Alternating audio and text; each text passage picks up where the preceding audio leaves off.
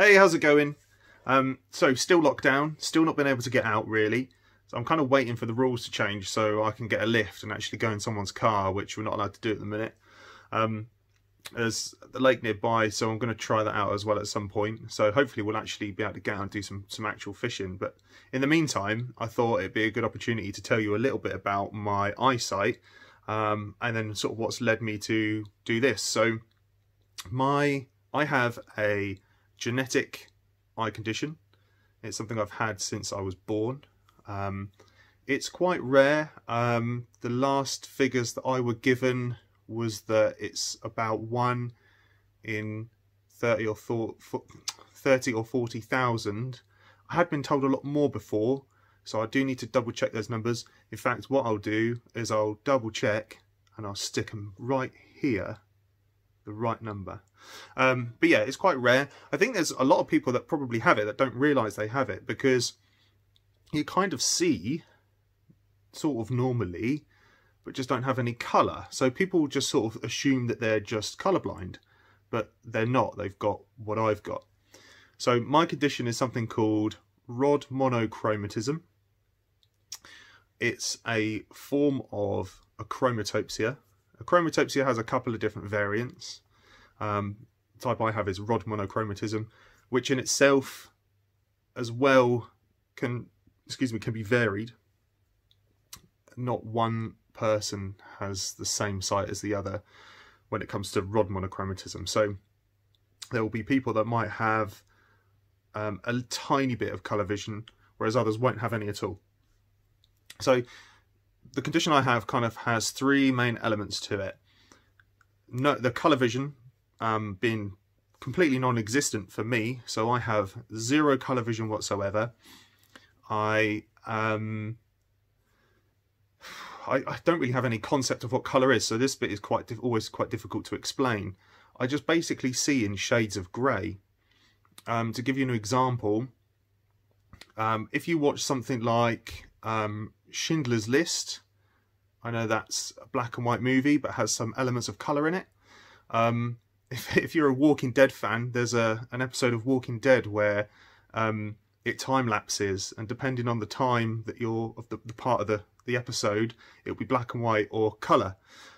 In those situations, I can't tell which bit is black and white or which bit is colour. It all looks the same to me, so that might give you a bit of an idea. I always tell people the easiest way is really, it's like my life is a black and white movie, basically. The other element is my detailed vision. So my detailed vision isn't great. I've been told when I've done eye tests before that my scoring on the charts is about half of what somebody with 20/20 vision would have. So if you've got good 20/20 vision, even if you've got glasses and you've got good 20/20 vision with your glasses, imagine it half that, which I guess is probably quite hard to do, and you've basically got where I sit. Stuff isn't fuzzy, it doesn't blur.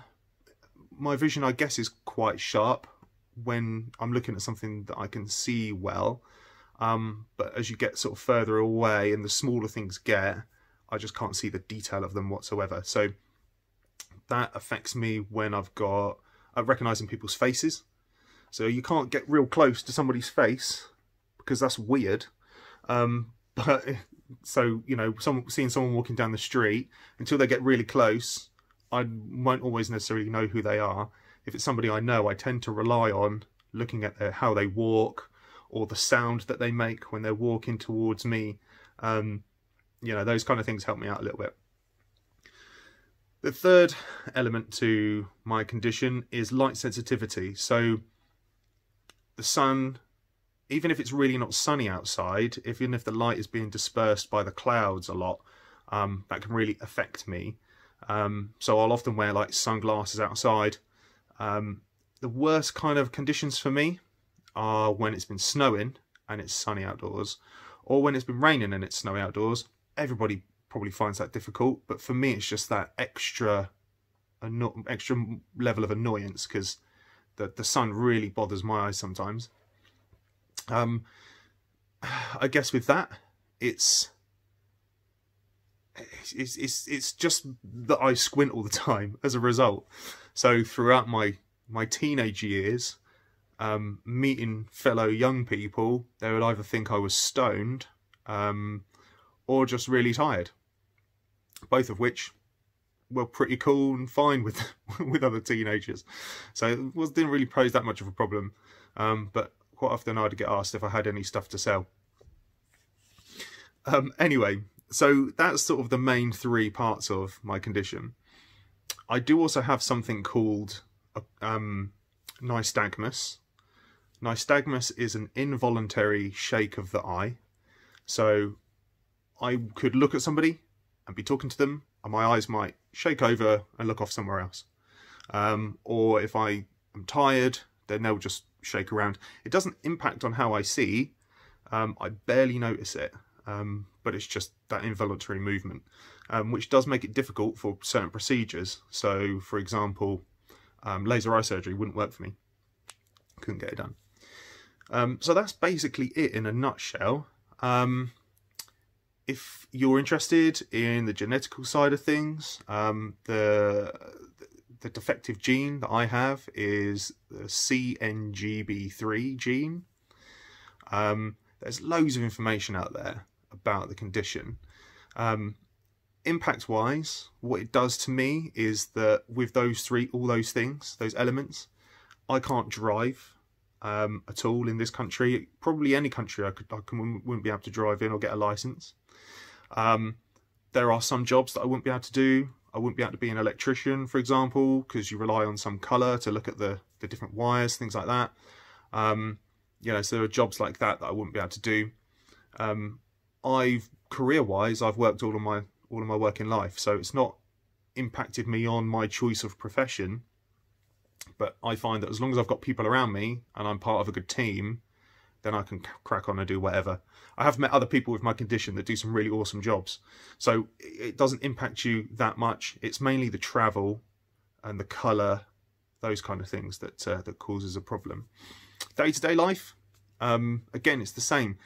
You know, I've had some times where I've been quite upset, disappointed by it. You know, I haven't been able to teach my kids colours and things like that, but you just get on with it. You know, there's nothing I can do.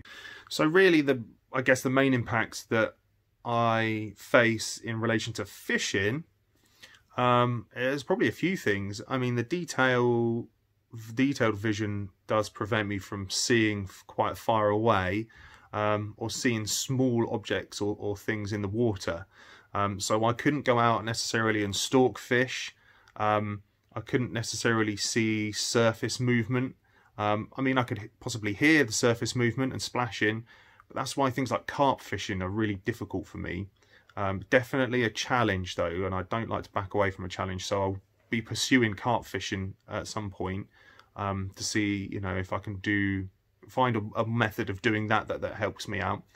The other thing would be the colour. So in lure fishing in particular, I found that there's a lot of people that like lures that match the colours of prey fish, and things like that, and the colour of the water, and then the colour of the lure that you want to use, depending on that, and then the type of fish that you're after, and there's lots of elements that come into play with the colour side of things, which obviously I'm going to struggle with because I don't see colours.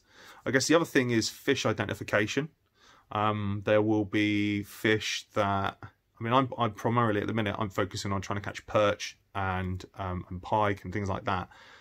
They are quite standout fish, you know what they look like. There might be smaller species or other species that I've not come across really, that I'm not going to know what they are if their colour helps determine what kind of species they are. And then the other thing I guess is I can't do float fishing. That's a given, because there's no way I can see a float out in the water bobbing about. So for me, it's all about fishing that I can touch the rod, I can feel the rod, I can feel the line, and I can feel when I get a bite. That's the main way I get bite indication, is through touch and feel. So that's probably the main difficulties I'm going to come up with. That's what that I know of anyway. I might sort of later down the line get stumped by something else that I can't do or whatever because of my sight. But yeah, so that's pretty much it. I mean, and this is the reason why I wanted to do this share my journey, is because when I was doing some research on fishing for somebody with a visual impairment, I didn't find a huge amount of stuff out there. There certainly was some bits and pieces, but nothing that really helped me. So this was really why I wanted to do what I'm doing. And if it works and people like it, then awesome. Otherwise, it's just me putting some videos out, and hey, that's cool. I'm happy with that too. But yeah, that's pretty much it. I have had surgery to try, some experimental surgery to try and see if they can sort of fix it, if you like. But that hasn't really worked, but it was all down to sort of trial and error anyway with that. You know, so yeah, there's loads of stuff to check out. Have a look into it if you're interested. I'm always more than happy to answer questions and talk about it. So if there's anything that you want to ask, definitely please do. If you have the condition yourself and you've clicked on this video because I'm going to call it Achromatopsia, there are some great social media pages out there. Achromatopsia UK is one that I'm on. There's a few others, and yeah, let me know if you've got any questions or want to talk about it anymore, or even if you know you've got kids or you've got it and you just want some more info. But that's pretty much it. Hope that's been interesting. I mean, I kind of live with it, so it's not always that interesting to me, but other people seem to find it quite interesting. But yeah, there you go. That's that. Catch you soon. Try not to fall in.